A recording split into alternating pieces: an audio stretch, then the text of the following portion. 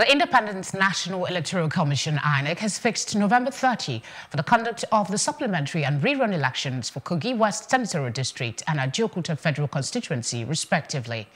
In a statement, Festus Okoye, INEC National Commissioner and Chairman, Information and Voter Education Committee, said the decision was taken at a meeting held on Thursday in Abuja.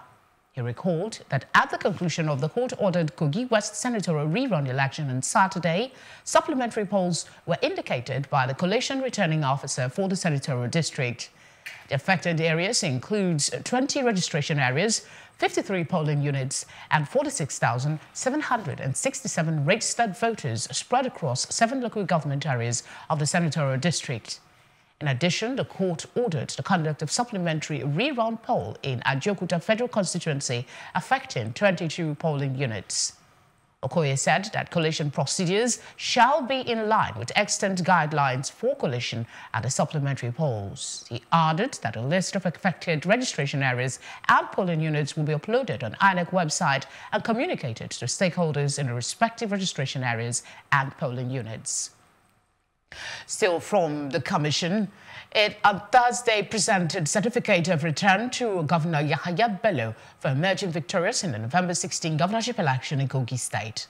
Speaking at the event in Lokoja on Thursday, INEC National Commissioner in charge of Kogi, Kwara and Nasarawa states, Mohammed Haruna, urged Bello to see his victory as an opportunity to usher in a new beginning for the state.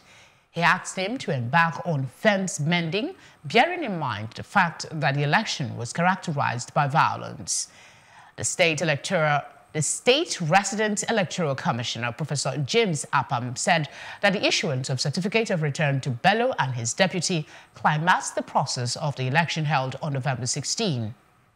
Bello won the election by polling 406,222 votes to beat 24 other candidates, including his closest rival Musa Wada of the People's Democratic Party, who scored 189,704 votes.